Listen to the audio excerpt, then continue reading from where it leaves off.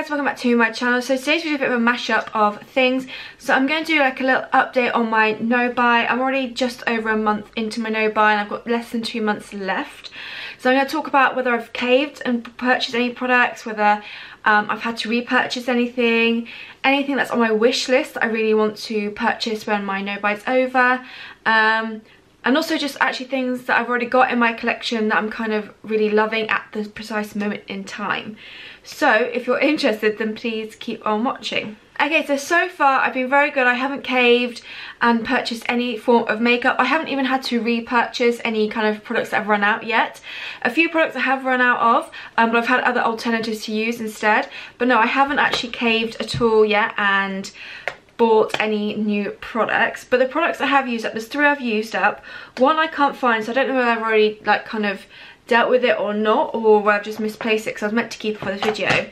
But it's the Avril mascara that I won in a little competition. So I believe it's a French brand and it was really good at like lengthening the lashes, and you had to layer it up to get the volume, which I like. And it was a really nice mascara. I don't think I'd repurchase it, only because I think I prefer my Lily Lolo Big Lash Mascara more. And at the moment I've still got my Lily Lolo and my Kiko one is still going strong. So until those both run out, I won't repurchase any mascara anyway. But I think Lily Lolo Big Lash is my favourite one. And as much as I enjoyed the other one, I just don't think I'm going to repurchase it afterwards. This product has finally run out. This is a Milk Hydro Grip Primer. This is a really nice primer. It's really nice, especially for oily skin, because it hasn't got that horrible like mattifying feeling, but it gives a nice moisturising effect, but it feels tacky to the touch, which means the makeup clings and like, well, not clings, but sticks to the face and lasts really long throughout the day. I did really enjoy this. I might try and find like a Clean Beauty dupe for this and see what's about, but I do think I might repurchase this. I might just repurchase the travel size of it and experiment with other primers as well. I'm not going to repurchase it just yet because I've still got my This Works Mask Moisturising Primer in one. So for now that will be what I'm using. But I do think once my no buy's up, or once both the products finished, I do think I'm going to repurchase this one because I did thoroughly enjoy it. But I'm going to find like Clean Beauty dupes for it and stuff like that, and experiment with other primers as well. Admittedly, I don't always prime my skin before I do a makeup. I kind of depends what mood I'm in or what the look is, whether it requires me to have like a long-lasting finish. Because you can just go with moisturiser to smooth out the skin if you wanted to. But for like long days, or if it's quite warm, a primer is quite a good option. And I did thoroughly enjoy this, and yes, like I said, I think I possibly will repurchase this once my no buy is up. And the final thing I have used up, and will 100% will be repurchasing it, and it may look like it's still got some in, but I've really tried to scrape it out and I'm just struggling now, so it's kind of done with. And it is the Lily Lolo lip gloss in Whisper, my absolute favourite lip gloss from Lily Lolo, and I think my favourite lip gloss just in general at the moment. I would like to experiment with lip glosses, other lip glosses once this no buy's up. But yeah, I thoroughly enjoy this one. It works well with so many lips. You like by itself to create a really nice nude lip. Or you can use it to like lighten other lips. So with a nice pink lip, you can use that in the centre and it lightens up. And it's not a sticky formula. It feels really smooth and nourishing on the lips, which is why I really enjoy it. And yeah, you know, I love, whenever I've used a gloss, it's nearly always been a Lily Lolo Whisper lip gloss. So I will 100% be repurchasing this once my no buy is up. Yeah, so those are the only things I've actually used up at the moment. There are things that are very much on the way to being used up, but at the moment, that's that. So I'm going to move on to products that I've been enjoying a lot recently. And there are 3 that I want to talk about. And like I said, they're not going to be new products because obviously I'm on a no buy. But I've been enjoying them for like a more everyday purpose, and they go really nicely like hand in hand together. So first of all, it's the Hint Beauty Concealer in the shade Deep. So a really nice option for a cream bronzer. I do believe this is the deepest these concealers go, which isn't great because obviously it's not very inclusive at all. But for me, this works well as a cream bronzer. So it's really nice. It melts into the skin well. It will add a little bit of coverage. So say if you're just doing a very kind of light look, you just go in a bit of concealer, like say I'll go in my concealer in light and put it in the areas where I need to, and this will add a little bit of coverage just around the perimeters, but also give a nice warmth to the skin as well. And because it's cream, it blends beautifully into the skin and it gives a more natural bronzed effect as well. Obviously I do like my Doctor Who skirt, but I've been enjoying this one just a little bit more at the moment for that bronzed effect. So yeah, that I have been really enjoying at the moment. And then they're all kind of cream and liquids. You probably see where I'm going with this. So the Ritual de Fille in a Glow Cream Pigment, I never remember the name of this, in Delirium. So really beautiful kind of coral toned blusher, and you can really kind of customize how impactful you want the blusher to be. I do like quite an intense highlighter. I should have put some of this on my face, but like I said before, I'm trying to give my skin a break as much as I can throughout this process, as well as giving you plenty of makeup looks. So yeah, I really enjoy this. It's a really nice colour. Again, because it's cream, it melts beautifully into the skin and it gives much more of a natural finish to the skin, which is why I really enjoy it. So for like those no makeup or minimal makeup days, it's really beautiful. And I love this because you can obviously put it on your eyes and you can put it on your lips as well. It's a very multi-purpose product, so you can do a great like minimal monochrome makeup look, and works really nicely together. And then finally, for a perfect everyday glow, it's the My Chia highlight of the day, sorry, in Golden Hour. I've got my shade in. Really nice, lightweight. There's no coverage to this and there's no spark or glitter, so it's a really nice natural glow to the skin. So if you're someone who does prefer that, and again, it creates a really nice natural finish on the skin, so it almost looks like your skin is actually glowing. So those are just a really nice combination to go together for like a really natural, minimal, everyday look, because like I said, the creams, the liquids, so blend into the skin better, they blend together nicely, and they just look a lot more natural on the skin. So those are products I've just been really enjoying at the moment. And then for the final part of this video, like I said, it's very much a mismatch or mashup of kind of video things, but my wish list, now this probably will be a bit longer. So there have been a few things I've had my eye on that I really would like to try once this no buy is up. Now I'm going to start off with Ether Beauty. So ever since I discovered Ether Beauty, I've thoroughly enjoyed it. I think it is quite pricey for some of the products and stuff like that, well, for all the products. But what you've got to take into consideration is the ingredients they put into it, like the recycling. Everything is very ethical, cruelty-free, vegan, natural. Like I said, packaging is fully recyclable as well. So that's just something I can take into account when purchasing, and I've never had a bad experience so far. So they brought out a few new products. Unfortunately, the lip creams I really want to try. You can still only get on Sephora US, so that's not going to happen anytime soon. Obviously, I'm not buying anytime soon. But they've got two new cheek palettes. So it's a trio of 2 blushes and a highlighter.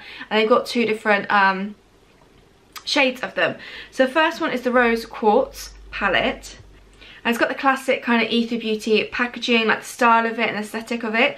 And it comes with, yeah, 2 blushes. One that is a peachy pink matte and one that's a rose pink matte. So really beautiful, soft, springtime colours, really beautiful. And it paired with a light pink highlighter. Now I did look at the highlighters in comparison to the highlighters they've already got out. And I do think they're slightly different shades, because there is a pink diamond dust, which is kind of like a pink themed, I feel it's got a goldness to it, whereas this is classed as a light pink highlighter. So I feel like it's going to be a slightly different shade, which I'm quite pleased about. And so that looks really pretty. It's really soft, like springtime colours. And I just love blushes. I think I get more excited over blushes than I do bronzers. Like my Lady Love Sculpt and Glow I love, and I really like the Alima Pure satin bronzer, but I don't seek out bronzers, if that makes sense. When a new one comes on the market, I'm not like, okay, this looks amazing. Whereas with like blushes, I do get more excited because they're more different tones, and you can pair them with different looks and stuff like that. So I do get slightly more excited over like blushes and stuff. So that looks really pretty. And then the other one they've got is in the shade Ruby. So again, 2 blushes, 1 highlight. So this one comes with a peach golden highlight, which I feel like would really complement kind of deeper skin tones. I would be interested in trying it out and see what it's like.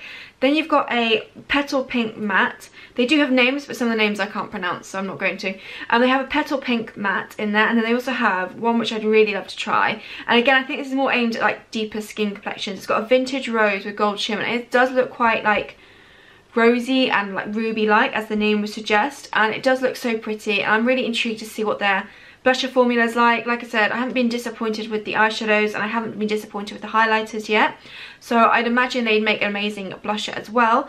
So I'm really excited to try those out. They've also, I know they did at one point bring out a limited edition highlighter, which is like a beautiful yellow packaging, but it was quite a golden colour, and definitely something with some are definitely highlighters that suit deeper skin tones for sure. However, they are going to bring out a new eyeshadow palette. It's on pre-order at the moment, and it's called the Joshua Tree palette, and it's all mattes, which I quite like because I do sort of wish I'd picked up the Crystal Grid palette. I know it's kind of disappearing now, and maybe if it's still around I might go for it because that's all metallics. This is all mattes. The packaging looks stunning. I have to say I'm really pleased. Like, they've managed to make the packaging like recyclable and everything like that, but they've kept it still looks beautiful, like pretty and beautiful. I love like the ombre effect of this palette in particular. I just think it's so pretty. But it's all mattes, but there's also pops of colour in there. They're not like really vibrant colours like I'd find in my Carnival palette, but they're really nice like pops of colour, which I think could look really pretty. And I've mentioned like I really enjoy the mattes in these palettes, so I'm hoping, especially with some of these colours, there's a really deep kind of greeny blue that I really love the look of in this palette.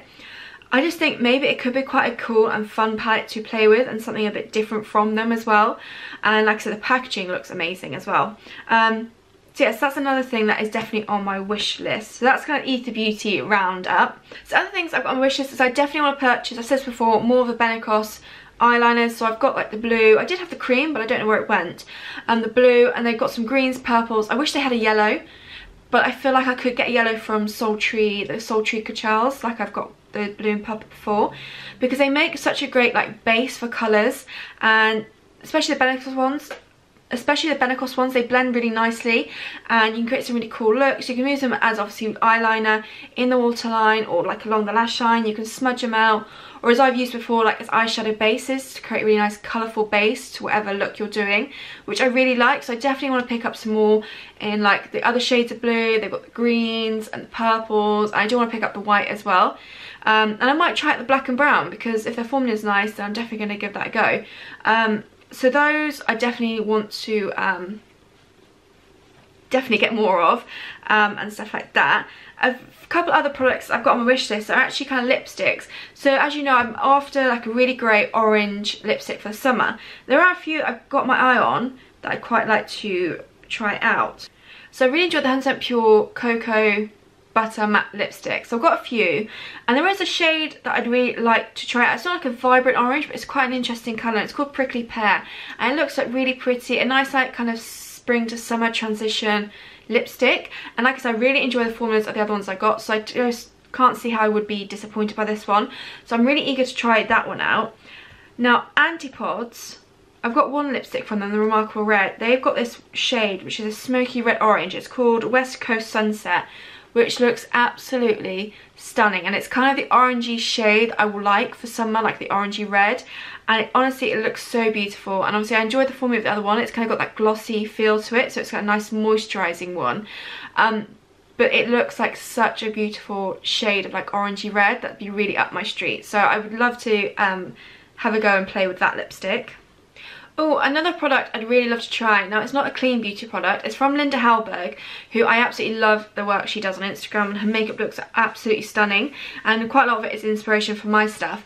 But she has this eye gloss, and I just think it's the most beautiful product for like editorial looks. And I've tried like glosses before, and they're quite sticky on the eyes. I know that you can try other techniques, but the look she does with it is like absolutely beautiful. I know, like I said, she isn't, they're not necessarily clean beauty, but I've really wanted to try it for such a long time. So I might just give it a go and to see what kind of cool editorial wet eyelid looks I can come up with, and see what the formula is like. Because like I said, I've tried like glosses, regular glosses before, and other products, but sometimes it's just a bit too sticky on the lid, and not always kind of glossy or wet enough for the kind of finish you want. So I am quite eager to give that a go as well. But that is my wish list complete. Like I said, I'm really sorry, this is a bit of a mashup of kind of different video ideas, but I just thought it made sense to put them into one and update you and stuff like that. So I really hope you enjoyed this video. If you're someone who was joining me in my 3-month no buy, let me know if you've caved and what you've got, or have you used up any of your products yet? Would you repurchase anything on your wish list? I'd love to hear as well. What else? Oh, and I mentioned I did a poll on my community thing, asking whether you would want to see a live video from me. Now 89% of you said yes, 11 said no, which is absolutely fine.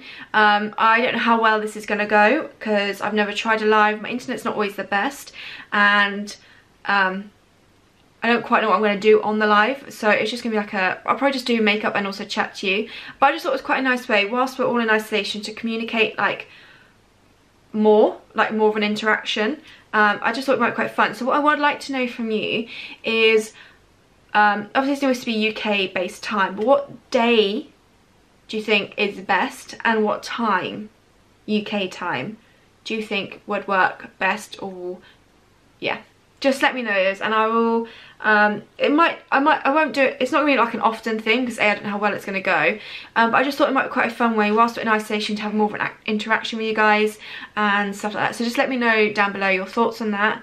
And yeah, thank you so much for watching. I hope you enjoyed. Leave any requests for future videos down below and anything you're loving at the moment, and yeah, I'll see you in my next video.